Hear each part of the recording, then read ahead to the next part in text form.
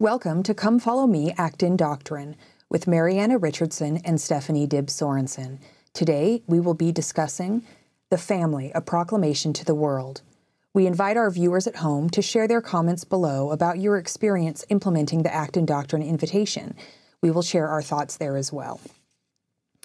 Our doctrinal takeaways today are: 1, the Family Proclamation is evidence of continuing revelation through prophets. 2, our communities and the world are blessed by righteous families. And 3, families can thrive when they live Christ-like principles. Welcome, Mariana. This is our final discussion in the course of Come Follow Me in the Doctrine and Covenants, and today we are actually discussing something we do not find in the Doctrine and Covenants, but that is further evidence of the Lord's continuing revelation as the church grows and fulfills its measure in the last days. And so I'm excited to talk about some of these principles. I am too. I love the doctrines that help us to know how to be happy and to thrive in a world that is increasingly darker and difficult to navigate. So I wanted to give a little bit of background about the Family Proclamation because it's a very remarkable document that seemed unremarkable at the time that it was given in 1995. It was first introduced by President Gordon B. Hinckley actually in the women's session of General Conference, where he announced that he wanted to read it and that he had chosen to share it at that particular session. And right before he read the actual proclamation, he stated, "With so much of sophistry that is passed off as truth, with so much of deception concerning standards and values, with so much of allurement and enticement to take on the slow stain of the world, we have felt to warn and forewarn. In furtherance of this, we of the First Presidency and the Council of the 12 Apostles now issue a proclamation to the Church and to the world as a declaration and reaffirmation of standards, doctrines, and practices relative to the family, which the prophets, seers, and revelators of this church have repeatedly stated throughout its history." You know, I remember that day so well because I was a mom of 9 children at that point. And so I was just so in awe that President Hinckley was reading this to us women first. Yes. For me, that was such a testimony of how the Lord loves his women and how the Lord loves families. Right, and the important role that women play as the bedrock of families. Exactly. One thing that I thought was interesting is that the definition of sophistry, the very first thing he said is, "With so much of sophistry, we've felt to do this." And the definition is a subtle, tricky, superficially plausible, but generally fallacious, meaning misleading or deceiving, method of reasoning. And so that is something that we all face. We all know that the market for truth out there has a lot of competitors and we have a lot of voices, and there is sophistry, there is deceptiveness that is intentional and purposeful and dark. And so President Hinckley said, because of that, this is why we are giving this declaration. Dallin H. Oakes spoke more recently on the collaborative creation of the family, a proclamation to the world, and he explained, "The inspiration identifying the need for a proclamation on the family came to the leadership of the church over 23 years ago." He delivered this talk in 2017. "It was a surprise to some who thought the doctrinal truths about marriage and the family were well understood without restatement. Nevertheless, we felt the confirmation and we went to work. Subjects were identified and discussed by members of the Quorum of the 12 for nearly a year. Language was proposed, reviewed, and revised. Prayerfully, we continually pleaded with the Lord for his inspiration on what we should say and how we should say it. We all learned line upon line, precept upon precept, as the Lord had promised." And then Elder Oakes goes on to testify, "I testify that the proclamation on the family is a statement of eternal truth, the will of the Lord for his children who seek eternal life. It has been the basis of church teaching and practice for the last 22 years and will continue so for the future. Consider it as such. Teach it, live by it, and you will be blessed as you press forward toward eternal life." So one thing that really struck me about his description of the preparation of the proclamation was how intensely intentional it was. both the organization, the phrasing, every principle that was included and wasn't included, that for a year, those whom we sustain as prophets, seers, and revelators prayerfully and carefully prepared this document. And I think it is significant that it was presented by the president of the church and that it was signed by the entire first presidency and the quorum of the 12 apostles, which again give testimony to that principle that our doctrine is established by the voice of many authorized witnesses. And yet the many are working as one. Yes. You know, and this unity is also part of that document as well. Yes, thank you. That's a great point. So after President Hinckley read the proclamation and we were all able to hear it and its principles, he concluded with this statement: "We commend to all a careful, thoughtful, and prayerful reading of this proclamation. The strength of any nation is rooted within the walls of its homes. We urge our people everywhere to strengthen their families in conformity with these time-honored values." Two things stand out for me from this concluding statement, and one is that he asks all of us to prayerfully and carefully study the proclamation, which is hopefully what we're going to do this week, especially as we do our Come Follow Me studies, to really take time to look at it carefully and think about this intentional, deliberate phrasing that has been given and the doctrines that were included. And then also he urges us to strengthen our families in conformity with these principles. Now, conformity is a word that our free human natures does not like. We normally do not like the word conformity. And there are many things where the church emphasizes agency and our right to choose about different things. But here a prophet is saying we urge conformity to these principles and do so in a spirit of promised blessings that come from it. And so I just think that's very interesting, something for us to think about, looking at this and thinking in what areas would the Lord perhaps ask me to exhibit a little more conformity or things like that. But we'll talk more about how that applies to specific principles. Sure, and realize that this is coming from the Lord, so it is coming from his prophets, but it is coming through their inspiration from the Lord and Savior Jesus Christ. So when I read this, I think these are the words of the Lord. And at the very end, the Lord says, "We call upon responsible citizens and officers of government everywhere to promote those measures designed to maintain and strengthen the family as the fundamental unit of society." So this proclamation is truly to the world. This isn't just for members of the church. This is truly for governments. These are for political leaders. These are for everyone who has power to make sure that the family is and continues to be the fundamental unit of society. As we talk about the proclamation, there are so many powerful principles within, principles referring to our divine eternal nature, about our families and how they can be blessed and strengthened, and how those families in turn can bless and strengthen society. There are warnings given and promises made, and both of them help us to understand consequences and blessings that come as we apply or choose to ignore these principles, right? We need to be honest and acknowledge that most families do not fit every single described thing that's here in the proclamation. And Sister Bonnie Oscarson gave a talk about defending the proclamation where she made a statement that I thought was incredibly insightful. She said, "May I point out something obvious?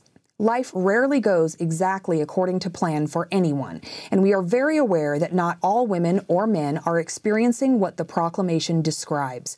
It is still important to understand and teach the Lord's pattern and strive for the realization of that pattern the best we can. Each of us has a part to play in the plan, and each of us is equally valued in the eyes of the Lord. We should remember that a loving Heavenly Father is aware of our righteous desires and will honor His promises, that nothing will be withheld from those who faithfully keep their covenants.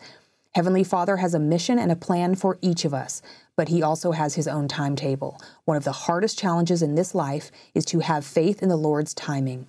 It's a good idea to have an alternative plan in mind, which helps us to be covenant-keeping, charitable, and righteous women and men who build the kingdom of God no matter which way our lives go.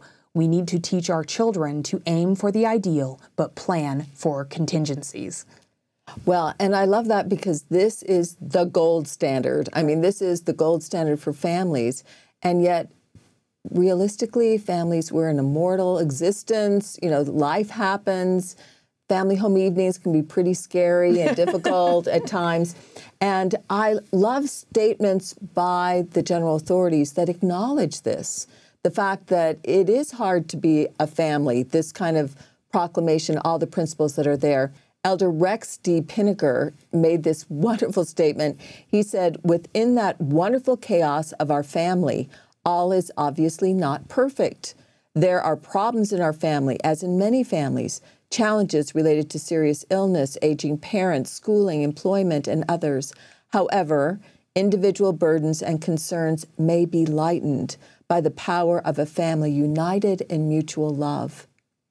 And for me, that's the vision of a family. It's not that life is going to be easy. It might not even be easier being in a family.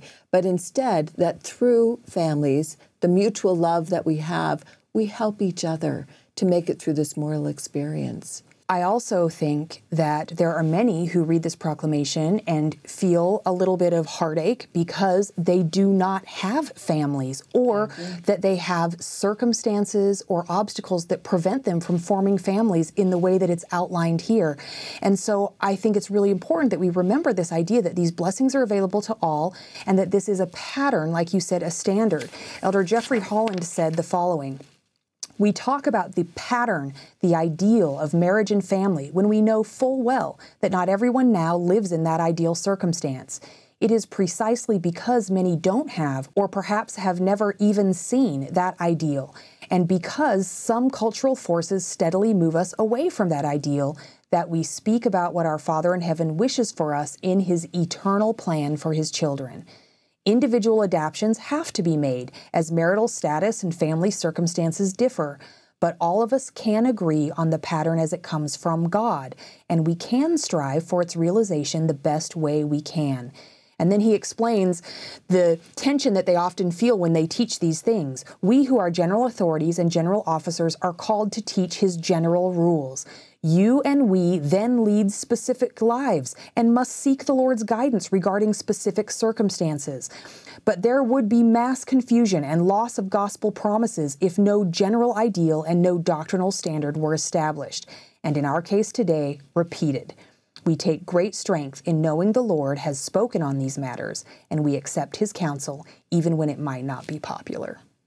Well, and I love that statement because I can remember when I was an at-home mom with my children, and this whole thing of Molly Mormon, this idea of, as a woman, an at-home mom, I was supposed to do canning. I was supposed to do quilting. I was supposed to make all my children's clothes.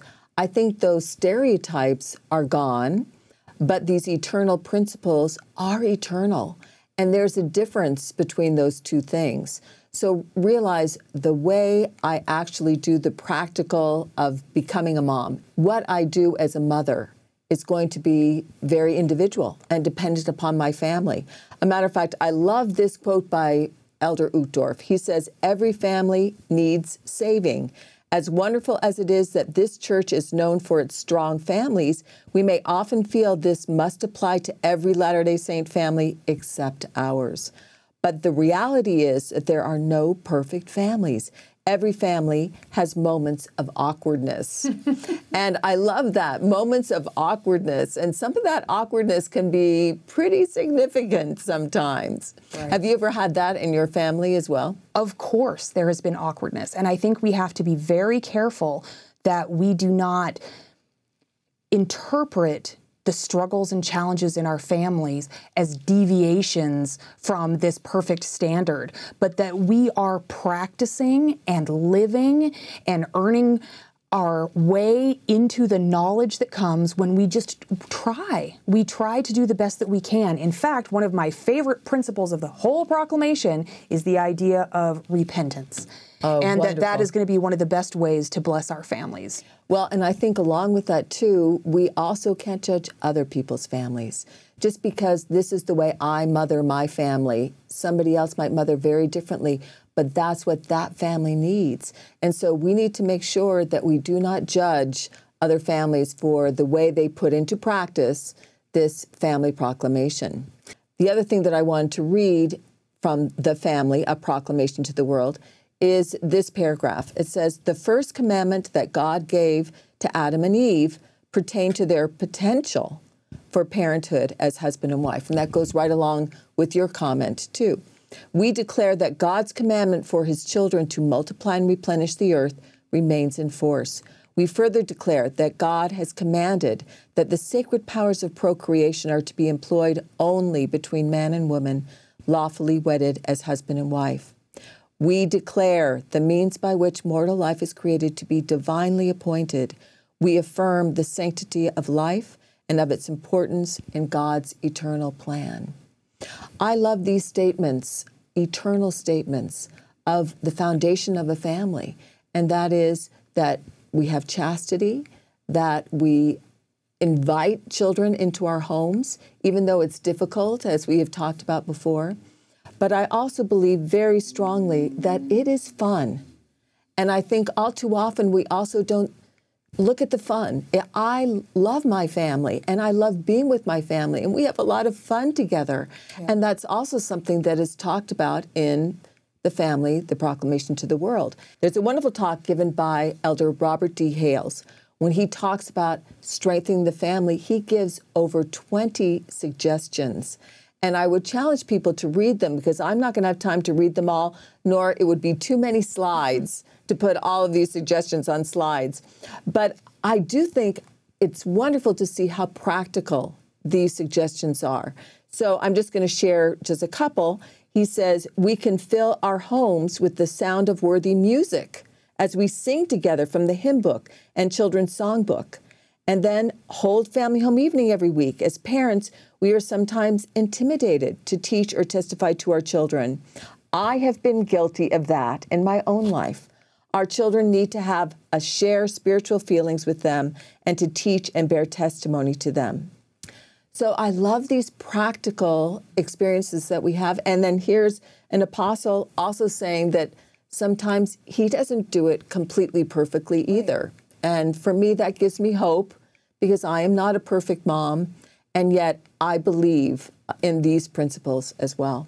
Yeah, can I just comment that I think that sometimes those who are preparing or in the stage of their life where they're making decisions about marriage and family, I love that you mentioned that it's fun, or that it can be fun, right? Definitely. Because I feel that many see it as a burden or a chore that would limit them. I remember when Elder L. Tom Perry, after the passing of his wife, he gave a conference talk within a year or so after her passing, where he reflected upon all the things that he had learned from her. And he said that it had been the least productive year of his life. And I thought that was so fascinating, because the world would say that when we shackle ourselves with a wife and a family, that we're not going to be able to achieve everything. But when he said that, it made me realize that when we try to do families in the Lord's way, it empowers us to do more than we could do on our own. And I wish that that's what many people who are fearful of families better understood, that we grow together and experience things together in certain ways that we could not necessarily do on our own, and the Lord helps us to learn and grow in that way. Oh, I have such a strong testimony of that. I think of how my husband supports me and helps me and inspires me to do more, and my children the same way. They are examples to me of living righteously and accomplishing so much in their lives. Now, when we talk about this, I'm going back to also Dallin H. Oak's talk, which is so powerful when we talk about the proclamation. But he said very much that this is part of the plan, that we also have to understand that these are eternal principles that will enable us to return to our Heavenly Father.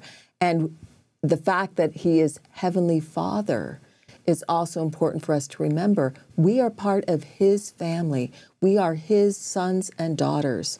And he said, God created this earth according to His plan, to provide His spirit children a place to experience mortality as a necessary step toward the glories He desires for all His children.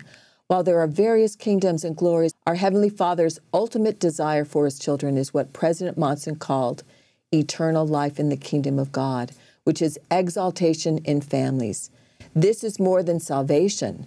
President Russell M. Nelson has reminded us, in God's eternal plan, salvation is an individual matter, but exaltation is a family matter. So this is what exaltation is all about. It's about the family. I was just going to comment that over the last several weeks, we've talked about a welding link in the gospel and about how we can start families now with principles, even if that's not been part of our past or part of our experience. And maybe it's even not now, but we can move forward in that. And then the other thing that we've talked about when we studied section 138 and we had the vision of the spirit world, that we know that not all of this may happen in this life, but that we have an opportunity to continue to progress as well. And I think both of those principles can kind of be a comfort to us when we recognize gaps and feel the need to fill them in somehow, to know that the Lord has that in place for us. And the plan is that we do it in families, which I think for me brings me great joy. One of my favorite phrases in the proclamation says, successful marriages and families are established and maintained on principles of, and then it lists faith, prayer, repentance, forgiveness, respect, love, compassion, work, and wholesome recreational activities. I already mentioned my favorite's repentance because I think that's the one we need the most. But do you have any thoughts about how we could apply this as an act in doctrine as we consider what we can learn from the proclamation? Well, definitely. I would love for all of us to pick one of those and see if we can institute those in our family. I mean, the wholesome recreational activities, that goes with the fun. And so maybe it is as simple as finding a fun activity to do as a family. And I think we can safely say that by applying any of these things, it will increase the joy and fun we have in our families. Definitely. As we conclude in the Doctrine and Covenants, I did want us to spend a moment reflecting on maybe one thing that we've learned from our wonderful study together. Do you have any closing thoughts that you've had from our study this year of the Doctrine and Covenants? Well, I would say that one thing that has really stood out to me in studying the Doctrine and Covenants this year is the reminder that the Lord still speaks, that there have been wonderful things revealed, many that are revealed, and many that will yet be revealed. And I know that through living prophets that our questions can be answered. And along with that, I think that it's no accident that we've studied that book of Scripture during this crazy year of our lives, because it testifies that God is aware of His children and their struggles and their challenges, and that He is with us through all of those things. You know, our thoughts are very similar in that what I have learned is that this is the Church of Jesus Christ. And I think so powerfully I have gained a greater testimony that the Savior is in charge. Back in section 35, many months ago, we were studying 35. The Lord very specifically talks about, wherefore I call upon the weak things of the world, those who are unlearned and despised, to thrash the nations by the power of my Spirit. And their arm shall be my arm, and I will be their shield and their buckler. As we have talked about the lives of these early saints, I've been so impressed with this verse because they truly were the unlearned. They were despised. And yet the Lord gives this beautiful promise that He would become their arm. But then at the very end, He also gives this wonderful promise too. He says, lift up your hearts and be glad. Your redemption draweth nigh. Fear not, little flock. The kingdom is yours until I come. So, as usual, the Lord wants us to find joy. The Lord wants us to be happy.